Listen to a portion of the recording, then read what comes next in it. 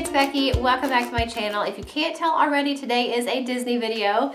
I'm actually going to be collaborating on this video with Rachel from Day to Day Joys here on YouTube. She is a Disney fanatic like I am, and we decided to get together today to do the Disney tag. It's a tag that's been floating around YouTube for quite some time now, and we thought it'd be really fun for both of us to do the Disney tag and answer those questions for you guys.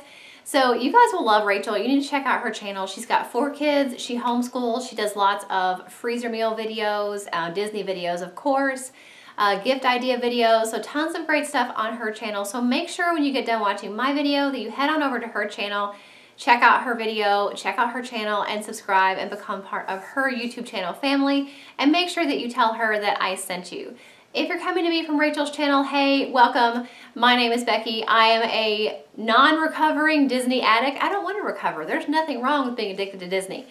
But I am a Disney fanatic. I homeschool my kids. I do lots of videos about cleaning and organization, Disney videos, of course, homeschooling videos, curriculum reviews, tons of stuff. So make sure if you like those types of videos that you subscribe and become part of my YouTube channel family. So without any further chatting from me, let's get into the Disney tag. Okay, so these are just questions that I found on YouTube that other people are already answering. There are 15 questions, and I cannot come up with an answer for one of them. But the other ones I did answer, and the first one is, a scene in any Disney movie that you wish you could experience. That one's easy. It is the scene in Tangled when Rapunzel and Flynn Rider are out on the boat waiting for the lanterns to rise up, and the reflection of the lanterns on the water, and he's just so sweet and cute. He's definitely the cutest Disney man character of all the movies, I think. And I really love that scene because it is just so romantic, and he's so sweet and gentle with her, and of course the lights and the water and everything. It's really, really pretty. So I love that scene, and I think it's my favorite.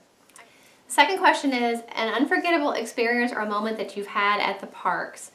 I think pretty much any time we ever saw Wishes always gave me goosebumps, which Wishes was the fireworks show that used to be at Magic Kingdom. It was that show for probably, I don't know what, 15 years, 10 years, 20 years. I don't know how long that show played, but they just recently switched it over to Happily Ever After, which is a great show too. But I really loved Wishes when that first song came on and the little child singing about, you know, starlight, star bright, first star I see tonight. I don't know, it gave me goosebumps saying it again. I don't know, it's just so corny, but I just loved that part, and it always just gave me the goosebumps and all the feels, because, you know, you're there with your kids, and a lot of times I was holding one kid or the other and getting ready to see the fireworks. We would have had a great day at the park that day, and this is really the way to send the night off with a bang, literally. And it was just a really great experience that always sticks out of my mind. Another one that really comes to mind, and I talked about this one in my trip recap from, I believe it was May or October of last year when we went to Disney. We had been at Disney Springs, and we always stay at Port Orleans Riverside as our resort. And so there's a boat that goes back from Disney Springs to Riverside. So we had been at Disney Springs, we ate at Rainforest, we had a great night there, and we were heading back to our resort on the boat. It was nighttime, and the roar of the boat, and it was so peaceful and relaxing, and you could hear the music kind of faintly.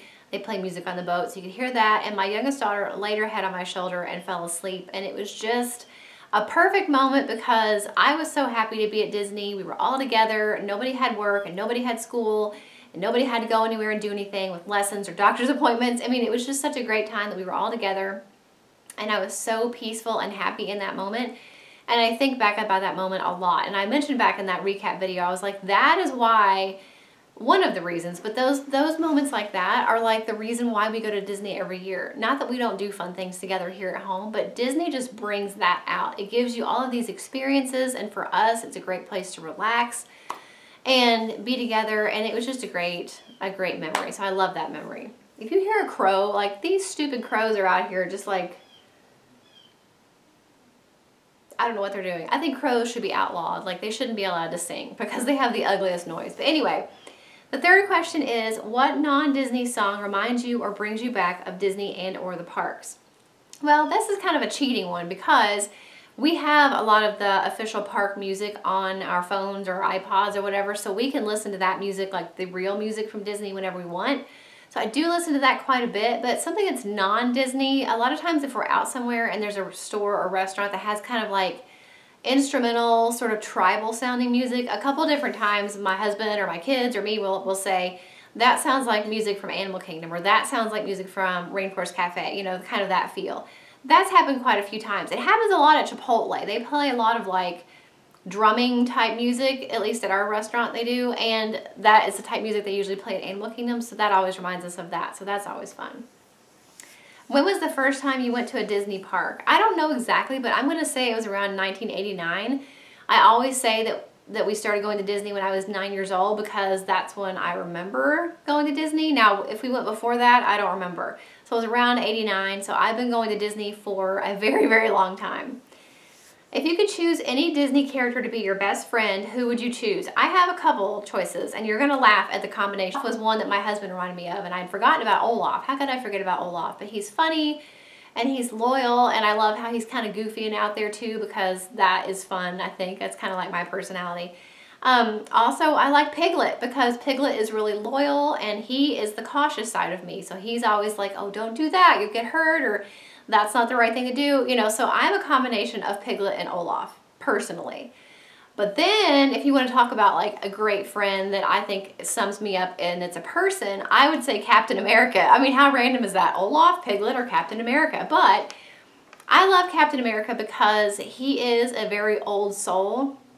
He is from another time period where, you know, people didn't go around cursing and doing all these things, and people still had manners and they were considerate of other people, and that I feel like is me. I'm very against like cursing. I don't do it. I don't like being around it, and I like how Captain America will like call people out when they cuss and say, hey, don't say that.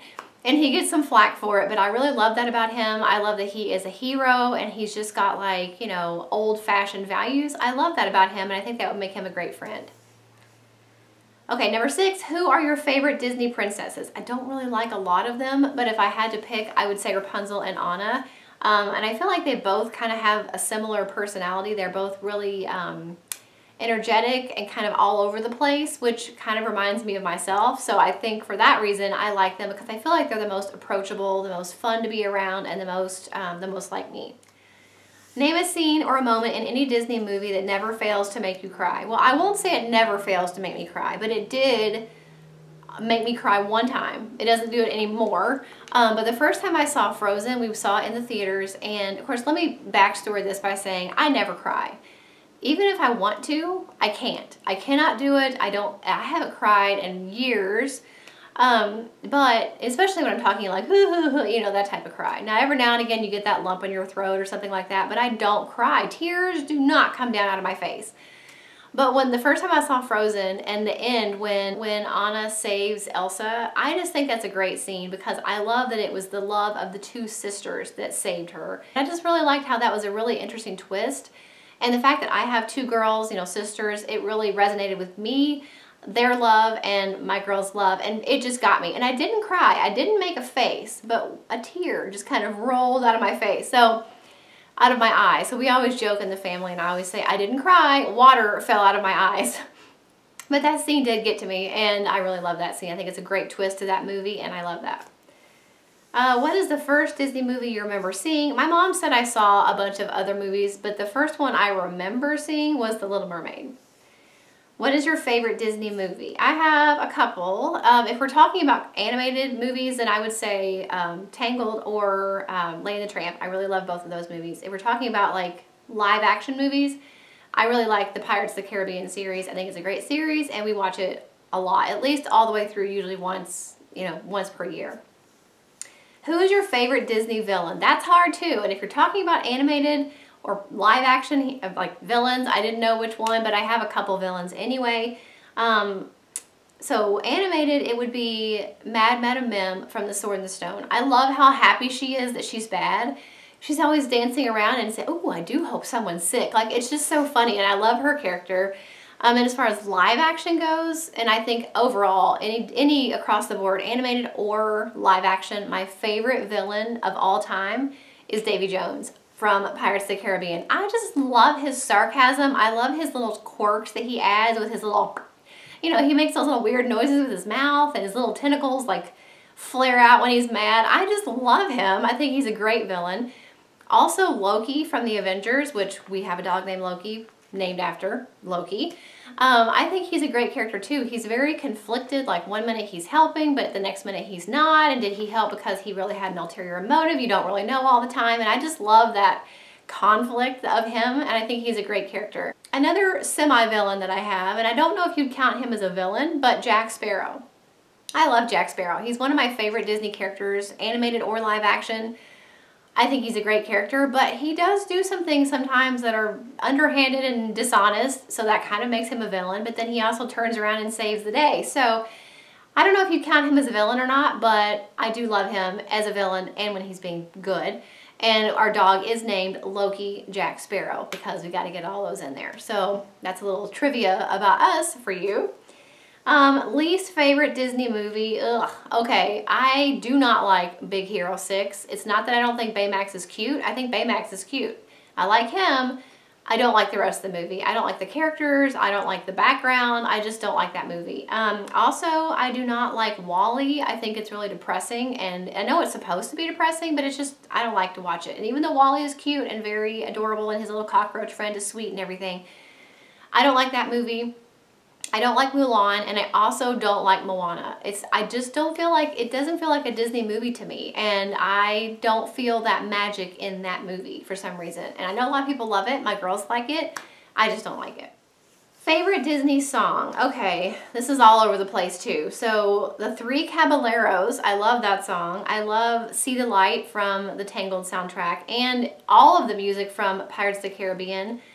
Just like the main theme. We also really like the Davy Jones Locket song. My youngest daughter will have me turn that on repeat on YouTube while she does her schoolwork, and it just plays over and over and over. So I really love those songs. What Disney character has your personality or has your dream personality? Okay, there's two. I wouldn't say it's my dream personality. So these two characters I think have my personality. If you smush them together, you would get me. Rapunzel. I talked about her earlier. I feel like she's very conflicted. One minute she wants to just throw all caution to the wind and do what she wants to do and not worry about what other people think or say. The next minute she's so worried about everyone's opinions of her and are they going to be upset if she does this. So she's very at that crossroads of trying to live her own life while taking other people into consideration.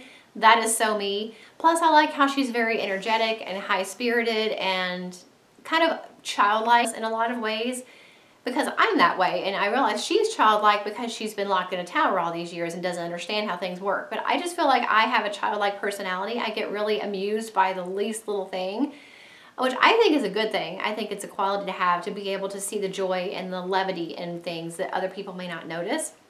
So I love that about her.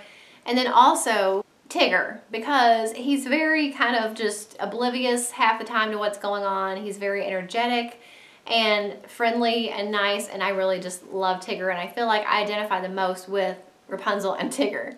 This is the next question, question 14. I cannot think of an answer for what, if you could change any scene in a Disney movie, what would it be and why? I really can't think of one. I mean, even if there's a scene that I didn't like, a lot of times it has a reason, and if you didn't have that scene, then the rest of the movie wouldn't be the same. So I really can't think of a specific scene I don't like or that I would change. I mean, I have those movies I don't like, but a specific scene, I can't think of anything. So I'm gonna have to skip that one. And the last question, if you had to get stuck on any ride in any Disney park for more than 30 minutes, what would it be? Well, I'm assuming we mean that the ride is broken down so we can't ride it over and over for 30 minutes. So I'm going to pick someplace inside because I don't want to be stuck out in the sun for 30 minutes on a ride. So my oldest daughter actually suggested this, and I was like, yes, that's a good one. But I think the best one, and it actually was her suggestion, is the Navi River boat ride at Animal Kingdom. It's inside, it's beautiful, and there's so much detail in that ride. Even if you're sitting there for 30 minutes not moving, I feel like you wouldn't run out of things to look at. I mean, you've got the trees and the plants and things in the background and the water and everything around you to look at. So that seems like the perfect ride to get broken down on. So those are my 14 out of the 15 Disney tag questions. I had a really good time. I had to really think about a lot of these. It was actually really thought-provoking, more so than I thought, to think of like favorite characters and favorite villains and memories that you've had. Like there was a lot of, I had a lot of fun putting these answers together for you guys. I really hope you enjoyed it. I'm also gonna throw in my Mickey Monthly unboxing in this video because I haven't done one in a few months for you guys. And you know, I really love getting my Mickey Monthly box every single month. If you don't know what Mickey Monthly is, it is basically a Disney subscription service that you get delivered to your door every month, and you get to pick the price that you pay. You get to pick your gender preference, your age preference. Do you want all snacks? Do you want pins? Do you want a mixture of everything? You pick those categories based on your preferences and your budget, but then every month you get a mystery box delivered to your door of things that the Mickey Monthly team have picked out for you in those categories and sent to you in your box. It's just really, really fun. I wanted to share with you guys what's in my Mickey Monthly subscription box for the month of March. So I'm gonna do that for you guys right now. This month I received the original edition box, Magic Female for Adults. I'm super excited to see what is in my Mickey Monthly subscription box for the month of March. So let's open it up together and see what's inside. Oh my goodness, I see something pretty awesome. It is a vinyl pop figurine of Steamboat Willie. How cute is that? My brother would love that. He's obsessed with Steamboat Willie and Sorcerer Mickey, but he loves Steamboat Willie, and I love him too. That is really cute. So this is the 90 Years of Mickey True Original like series that Funko Pop did. So they've got Steamboat Willie, Apprentice Mickey, Firefighter Mickey, Conductor Mickey, and Brave Little Tailor Mickey. But obviously I got Steamboat Willie. That is really cute. I think I'll end up giving that to my brother. What else is in here? What is this? It's like a little, it looks like an egg. Oh, that is so cute. Is this a Jim Shore? It looks like a Jim Shore figurine. I'm not sure if it is, but it looks like one of those little kind of hand-carved characters, but it's Eeyore in the shape of like a little Easter egg. How cute is that? I think my dad would really like that. Apparently I'm going to be giving everything away in this box, not because I don't like it, but just because I love to share Disney magic with people in my family. And sometimes I get things in my Mickey Monthly box that I know my kids or my husband or my parents would like. So that would be really cute because he's got a whole collection of the Jim Shore figurines for Disney. I think he would like that one. But it doesn't say if it's Jim Shore, so I really don't know. I mean, I guess if it was, it would probably say it. But either way, it's really cute, and it looks like his Jim Shore stuff, so that is super cute and appropriate for Easter. Okay, another little interesting package that I've not gotten one this shape before. Oh, yay! A cell phone charm key ring, and it's Goofy. Look how cute. I've always wanted one of these to like spice up my phone, but I've just never gotten one before, so that's really nice to get one in my Mickey Monthly subscription box. Okay, so this thing goes in your little phone, like, earbud thingy dingy, I don't know what it's called, and then so this will hang down from your phone. How cute. And it's got like a little gemstone on it. That's super cute. Love Goofy. Gotta love those characters that have the same personality as me. There's more stuff in the box. What is this? Oh, cute. This is an amazing box. This is a Dumbo bag. Says Loungefly. It's a little Dumbo zipper case. How cute. That would be perfect for going to Disney or putting down in my purse with coupons because it's not terribly big, but it would probably still hold a lot of little things. So that's amazing. That's awesome. And with Dumbo coming out, that's perfect timing. So that's really cute. I don't think I've ever gotten a bag in my Mickey Monthly subscription box. So that's exciting. I think there's one more thing. Surely there's not anything else in here. No, this is the last thing. Okay. I just said I'd never gotten a bag before, and now I have a drawstring tote. That's really cute too. And it's obviously got all of the original characters, so Mickey and Minnie and Donald and Pluto and Goofy on it. That is really cute and bright and colorful, so that's super fun. So even though I just said I didn't get a bag before, now I've got 2 bags. So that is everything that came in my Mickey Monthly subscription box for the month of March. It was a really great box, some really great items I'm excited about. So if you guys are interested in getting your own Mickey Monthly subscription box and having a mystery Disney box with all different goodies show up at your door every single month, make sure you check out my description box. I have a link for you guys and a coupon code so that you'll get that discount off of your first box, whichever box you choose. And I hope you enjoyed this video and this little dose of Disney magic in your day. Make sure if you did, you give this video a thumbs up. Don't forget to subscribe to my channel if you're not already, and check the description box for Rachel's video and also my Disney playlist. I will link that for you guys. Every single Disney video I've ever made is in that playlist, and there are tons of them about planning and tips and tricks and fast passes and dining reservations and how to save money and going to Disney with kids. So tons of great Disney videos in that playlist for you guys. It'll be linked for you. and I appreciate you watching. I hope you enjoyed it, and I'll see you in the next one. Bye.